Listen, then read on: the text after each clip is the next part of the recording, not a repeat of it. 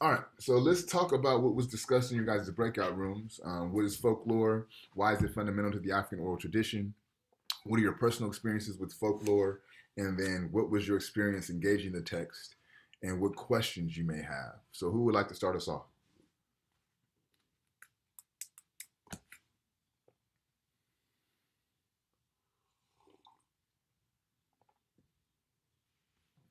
So, who would like to share? What is folklore? How did you guys define folklore in your groups?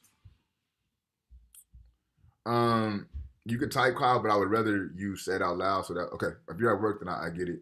But yeah, put it in the chat, Kyle, but put it to everybody so that way we could all see it. But for Kyle, who's typing and he's at work, what about everybody else? What is folklore? How does it relate to the African oral tradition? So Kyle asserts that folklore is stories and beliefs that are passed down from generation to generation. It's fundamental since it keeps beliefs and traditions alive within the community. When people are able to share these stories and customs with one another, I think that's a great understanding of why it's important. I think it's also a good understanding of what folklore is, so we could use that as a working definition, right? Stories and beliefs that are passed down from generation to generation. Typically, these stories are passed down orally. Okay, who could provide me an experience that you've had personally with folklore, whether it's community folklore, whether it's family folklore, cultural folklore? Who could give me an example of folklore?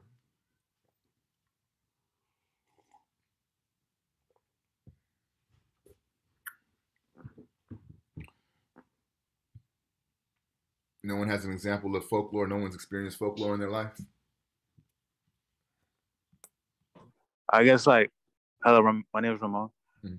The closest folklore that like I experienced was my mom telling me a story from what my grandma told her. And supposedly, I found bullshit, but supposedly, like they were at a party. I guess there was these, there was this girl who went to a party, and there was this man who wanted to dance with her. And then she said, "Yeah," and they started dancing, and I guess midway, the the guy's eyes turned black and started growing a tail, and supposedly that was the devil. And that was like, that's all that I remember. She told me basically dancing with the devil, Yeah, some shit like that. and I think maybe too, right? Like it may have a little bit more connotations being told to a daughter, right? It may be serve as like a warning story to kind of be careful with who you engage on dance floors and things of that nature. But I would take that as a form of folklore. So thank you, Ramon. Does anyone have any specified questions about the reading or want to talk about their experience reading the text? Did they find it hard because of the language? Did they find it relatable because of the language? Or what questions did you have about the reading? I don't have any questions about it. Um, I kind of wanted to share an experience too, but I also want to add on to like the reading. When I was first reading it, I was honestly like, what am I reading? Like, I kind of just didn't really get what I was reading, but after like answering the questions, I was like, oh, okay, well, this definitely like after like reviewing what folklore meant, I was like, okay, then this makes sense now. Yeah. But yeah, I was kind of confused and the people in my group were also like, yeah, like we're kind of confused too. But something that we did speak about, well, for Hispanics, like we have a lot of things that I can say. One thing that I had said growing up, like a story that um my family used to always like talk about was like La Llorona and stuff like that.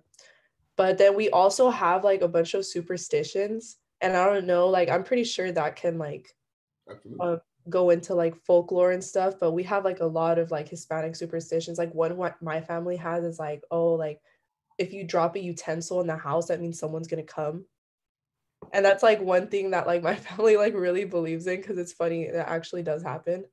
Mhm. Um, yeah, like there's a lot of things that like if something happens and that triggers like something else to happen. Like, yeah, we just have a lot of superstitions that like I would call like BS on for like most of them. I was actually just having this conversation with my cousin not too long ago about the superstitions, how it's like everybody, like, not everybody, but like most Hispanics like know about these things and about these superstitions and stories, and we like connect with them when we talk about them, like within our generation, because you know our parents and our grandparents are so like, no, that's true, and we're like, it sounds like bullshit to me. Yeah, yeah. A little bit further removed from the origins of those stories. Yeah. Yeah, I get that. Thank you, Jocelyn. That's a really good point. Can I ask you though, Jocelyn? Did you read the readings out loud, or did you read it to yourself? I read them to myself. So I think anyone who read this out loud probably had a little better time understanding this, because the way that it's written is kind of written in a way that you have to read it out loud to make the most sense of it. Because when you hear it, you're gonna be like, oh, okay, I get it. Because what she's writing is essentially their conversations, right? And conversations they're auditory. You hear them, so that's why I encourage you all to read it out loud when you engage the text. I think it'll be a little bit more easier to digest. Looking at the chat, question was posed in the chapter we read: is the way the author wrote the text considered folklore? Um, yes and no.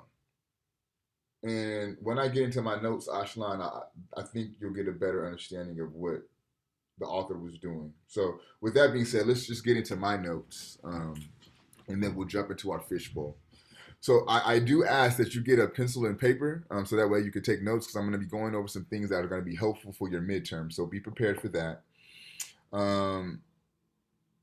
This notion of folklore, right? So before we get into that, let's kind of take a step back and see where we came from in the semester to let us up to where we're at, right? So we started with who are the African people who we're studying in this concept of oral tradition.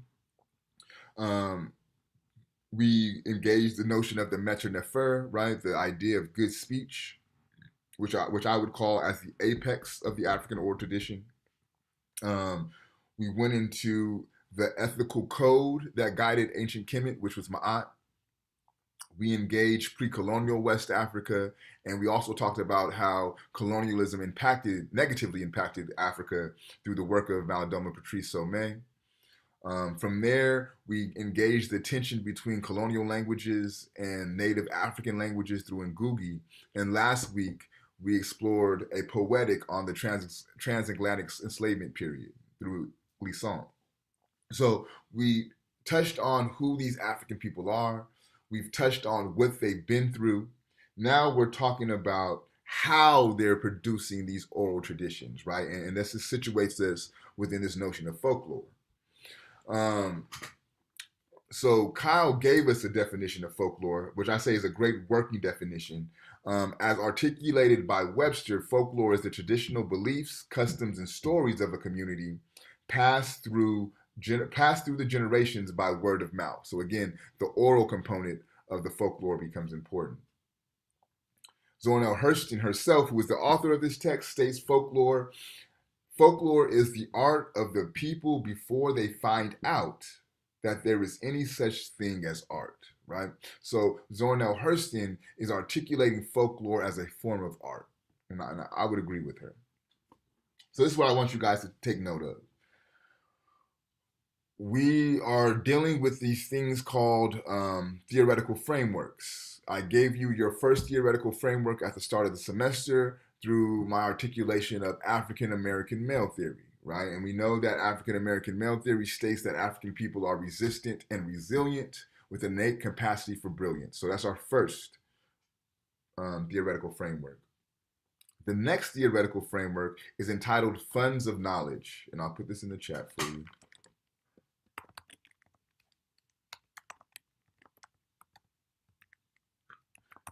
And funds of knowledge is not only just a theory, right? But it also serves as a critique.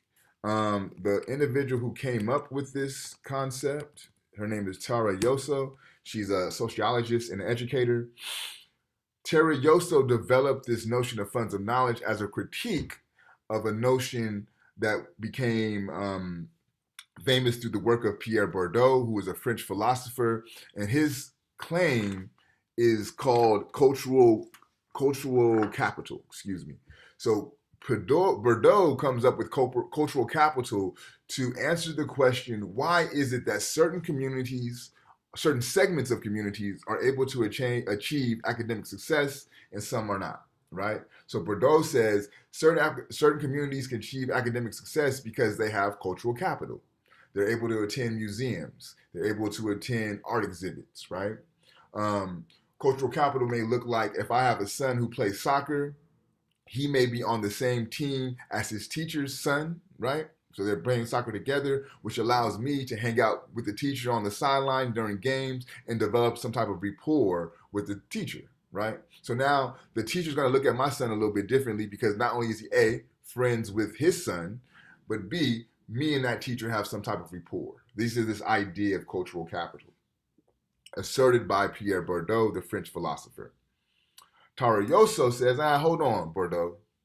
I disagree with this idea. Well, not even that.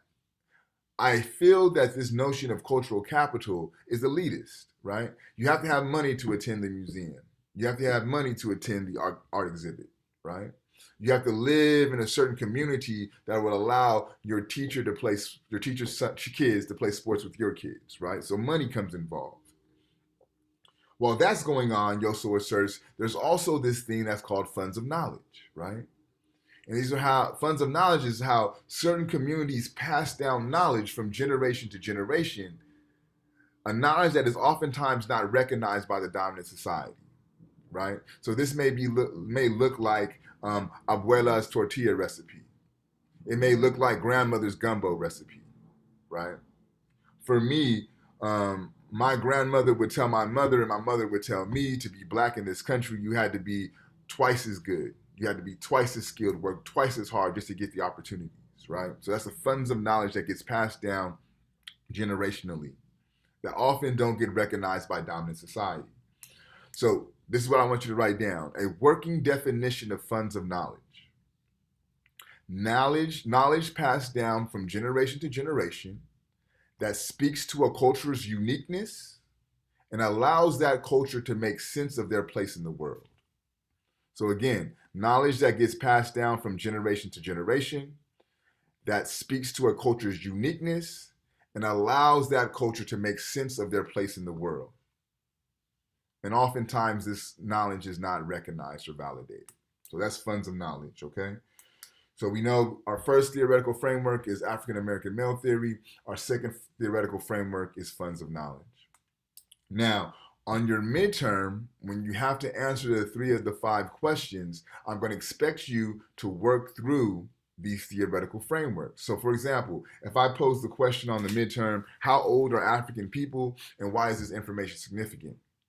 Answering the question using a theoretical framework may sound like this. Using African American male theory, which states African people are resistant and resilient with a innate capacity for brilliance. African people can be traced back 8 million years old. This becomes important because it situates them in their proper place in the world, right? So I'm using the framework to help create an understanding and a scaffolding for answering my question. Don't get too stressed out about that now. As we get closer to the midterm, we'll go over these a little bit more and we'll kind of use them in practice to allow you to make more sense of what these theoretical frameworks are. But I just want to kind of familiarize you with them, okay? So let's get into the book. The text is titled Mules of Men. The author, one second.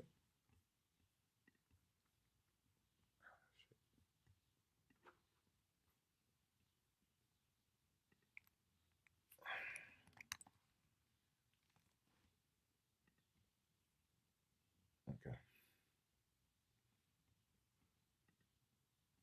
So the author is Zora Neale Hurston. Here's an image over here.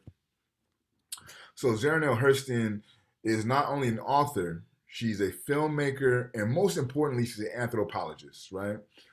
She was born in January 7th, 1891. Her probably most famous text is Their Eyes Are Watching God. And she's a central figure in the Harlem Renaissance. Now, I've emphasized her role as an anthropologist. Let me ask, is anybody familiar with the discipline of anthropology, or can provide us with a definition of what anthropology does and what they research? Nobody familiar? Nobody took an anthropology course? Okay. So anthropology is the study of peoples. It's the study of groups of peoples and ethnicities, right? And anthropology became famous in the 19th century. So when you hear 19th century, you should think in your mind like the 1800s, right? So if the 19th century produces this discipline called the anthropology, um, and we know that anthropology is the study of groups of people, let me ask you this. Well, I'm gonna make a claim, and then I'll ask you a question. So I assert that fundamentally, anthropology is a racist discipline. Anthropology is a fundamentally racist discipline. Why would you think I would say that anthropology is a fundamentally racist discipline? Let me ask you this question then. We're talking about the 19th century, we're talking about the 1800s. Who do you suppose is doing this anthropological work? Who is doing the anthropology at this time? Ashlan, say that out loud for me, please. White people. What type of white people? White women or white men? White men. White men, okay? So we have white men going into these communities in Africa, in Asia, in Central and Latin America, and doing this research, not speaking the language, not understanding the traditions, not understanding the customs, and producing knowledge based on their observations, right?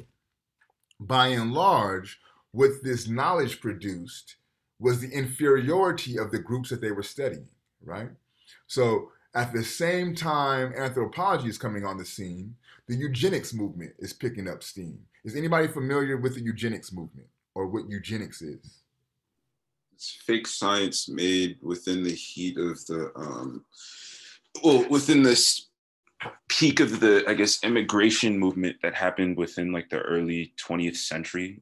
Basically a bunch of people, especially from Europe, Africa at the time as well, were essentially all moving to the United States. And a lot of the white population didn't like that because the study showed that within the next 100 years or so, the amount of mixed population and ethnic population that would exist in America would overtake the white population. Thus, they came up with eugenics as a means to essentially create fake science to sterilize that specific group of immigrants, and then eventually pass laws to make it either A, mandatory, or B, in some cases, even just shutting them off altogether. So it made, I guess, immigration harder. Basically, all they said was, because you're from these countries and you're not exactly white, your kids are going to be suffering through so many different types of diseases. So you might as well just get sterilized and not have kids versus, letting that come into the world. Yes. So what Jaden just articulated is what eugenics evolved into. But when it started, it was about classifying the races based on their intellectual capacity. So they would use pseudoscience, as Jaden is mentioning, to say, okay, based on the size of someone's cranium will determine their intelligence, right? So because of the size of the white people's head, they're the smartest, followed by Asians, followed by indigenous people, followed by Africans, right? And this classification was largely supported by the work of anthropology, right? And so what happens is, they use this science to develop things like IQ tests to support the stereotypes that they're creating.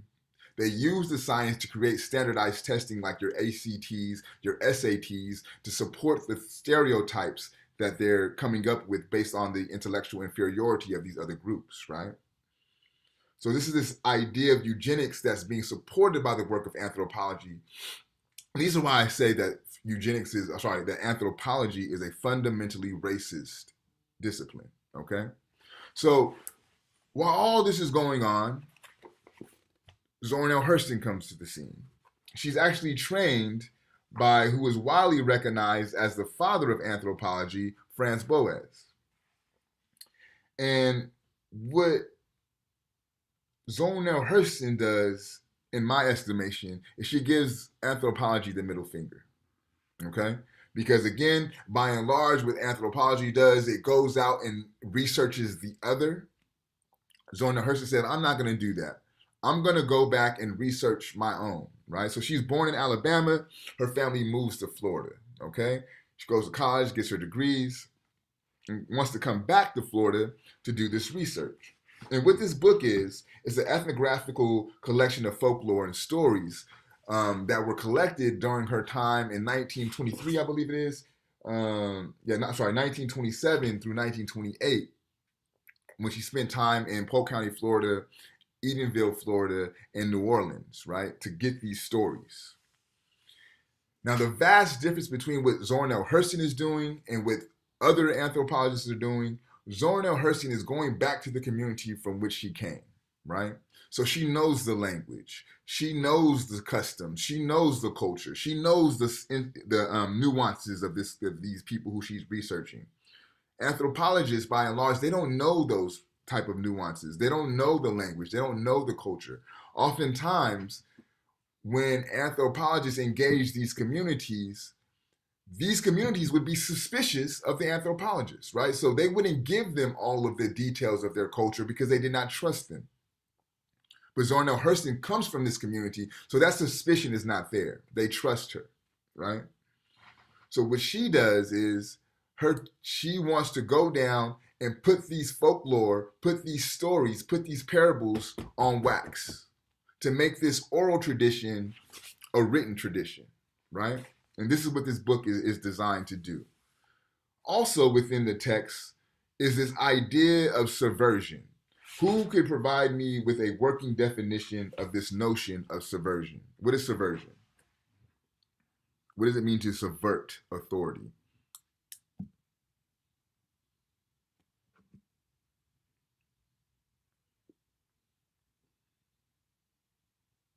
Subversion of authority. What does that mean? What does it mean to be subversive?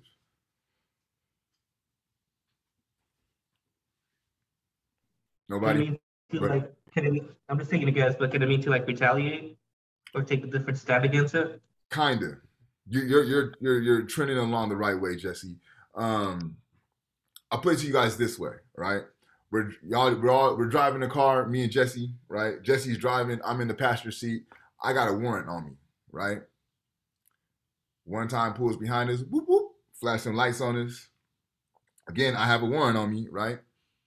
So they get Jesse's license and registration. They go through that little rigmarole. Then they come on the other side and ask me for my information. Now, if I tell them my real name, what's going to happen to me? I'm going to jail, right? So what I'm going to do is I'm going to give them my brother's name and my brother's information because he ain't got no warrant. So what I did is I used my intelligence to outsmart the powers that be, i.e. the police, to keep my ass out of jail, right? So subversion, to be subversive, is to use intelligence to secure yourself, to keep yourself safe, to allow yourself to survive, right? This idea of subversion is fundamental in the Black literary tradition, in the Black radical tradition, just in Black life ways, especially for Africans who were forced to go through the experience of enslavement, right? One of the most famous stories of subversion, true story, is this African individual, I forget his name, but he gets this big ass box, right? A box big enough that he could fit in it. He gets a shipping address, and I believe he puts the shipping address to Canada, climbs in the box, and ships himself to freedom, right? So again, using your intelligence to outthink, outwit, and outsmart your oppressor to give yourself safety, okay? This is this notion of subversion. The story of John, the bear, and the lion is a story of subversion, right? Because what happens? The bear gets shanked. He knows that the blood that he left is going to attract the lion. And he knows at this point, I don't want no smoke with this lion. I'm already injured. I can't fight him. So what I'm going to do is I'm going to outsmart the lion and put the lion on John's ass, right?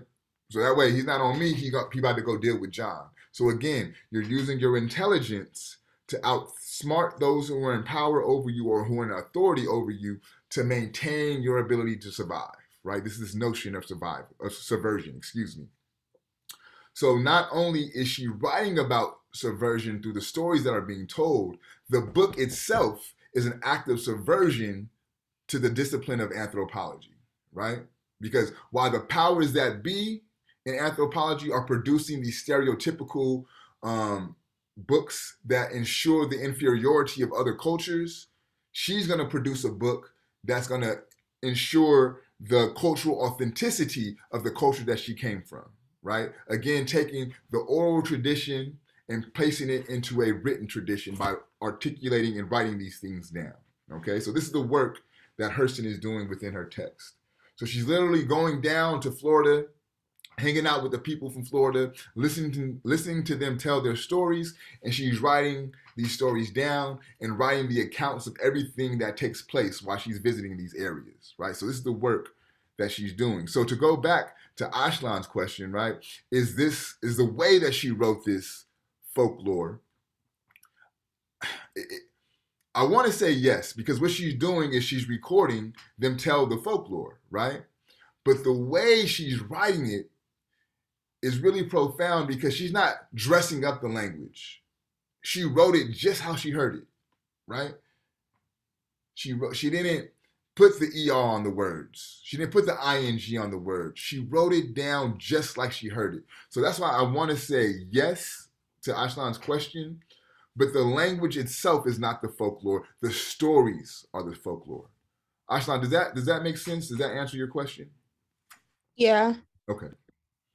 All right, so those are my notes. What I would like to do from here is just transition into our fishbowl quickly. We don't have a lot of time left. Again, you could talk about my notes, you could talk about the breakout rooms, or you could talk about your journal. Is there any volunteers to fishbowl? May I? I'm sorry, who said that? Kaylin. Kaylin, absolutely. Let me write that down. So we have Kaylin. Who else? I could do it. Okay, Kaylin and Maribel.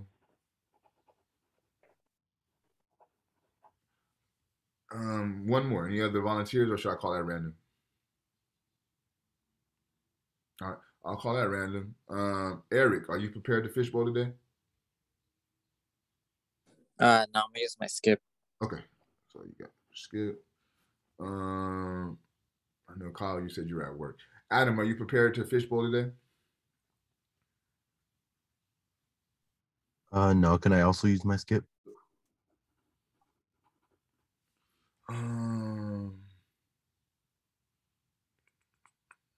Jesse, are you prepared to fishbowl today? I've already gone twice. I'm not sure if you still want me to go. No, if you're twice, you're good, man. You don't have to worry about it. Thank you for reminding me. No problem. Aldo, are you prepared to fishbowl today?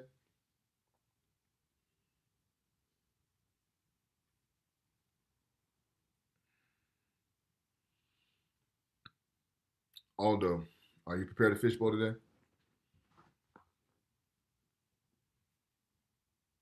Okay. Maria, are you prepared to fishbowl today? Yeah, I could go. Okay, thank you. All right, so we have Kaylin, Maribel, and Maria for our fishbowl. Whoever wants to start us off, it's on you. Okay, I'll go. I really liked reading it in the way where she doesn't sugarcoat like language and doesn't make it like you can tell that she kind of wrote it how she orally heard it, and I feel like that just makes it more personal and real, and I liked that part of the reading. Thank you, Maria. Who's next?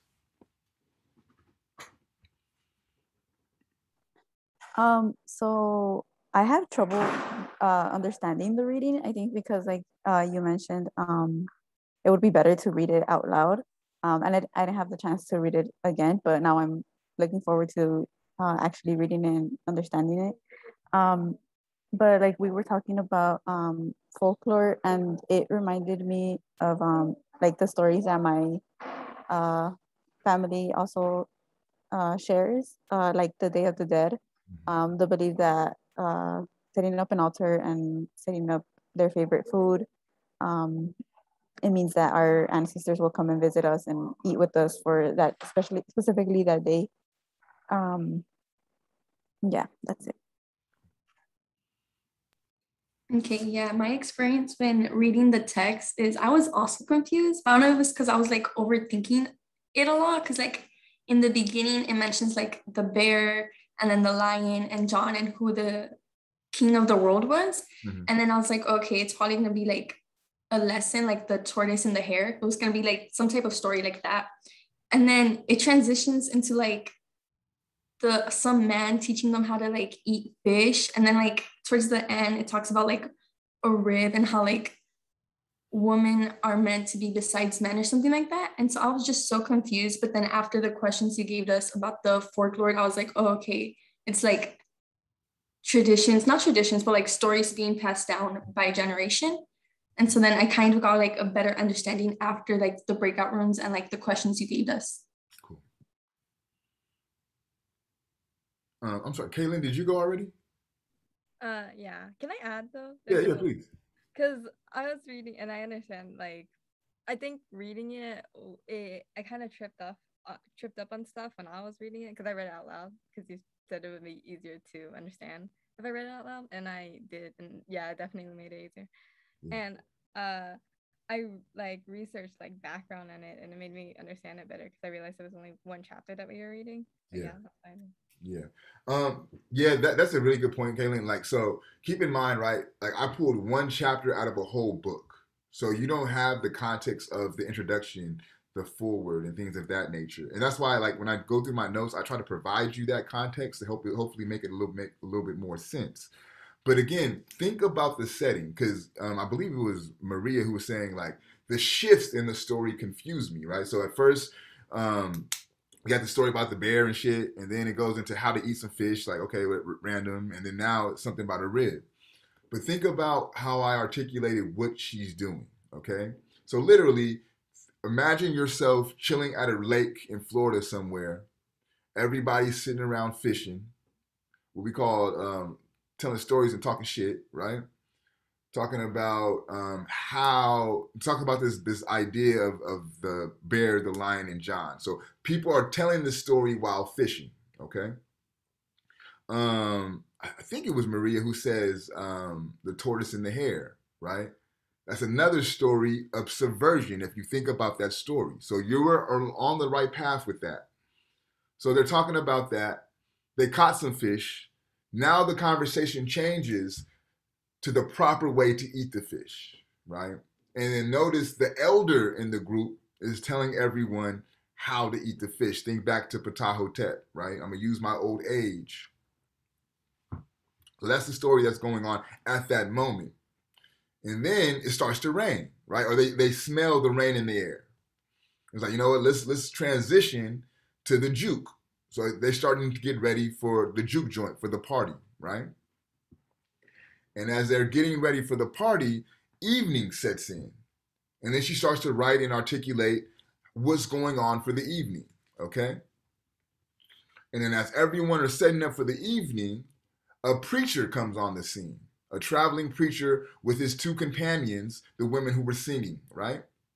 And he gives a sermon about the creation of man and how Adam and Eve, when God made Adam, he knew Adam was lonely and he needed a companion, so he pulled from Adam's rib and made the woman, Eve, so he would not be lonely, right? So all Zornell Hurston is doing is accounting for what's happening in front of her. So yes, it seems random as fuck, right? But think about just hanging out on the block on any random day, right? How does your conversations change from one thing to another, right? You could very well end up talking about a story you heard about a lion, then talking about the right way to eat chicken, the right way to eat a burrito, whatever the case may be, and then somebody just appears on the scene giving a sermon, right? So yes, it seems random if you're looking at it as a story to have like a beginning, a start, a middle, and an end. It's not going to give you that. But if you place yourself as someone who's sitting on a lake, observing people fish and talk, then it's going to make a little bit more sense, right? She's essentially people watching and then recording what she's witnessing. Does that make a little bit more sense for y'all?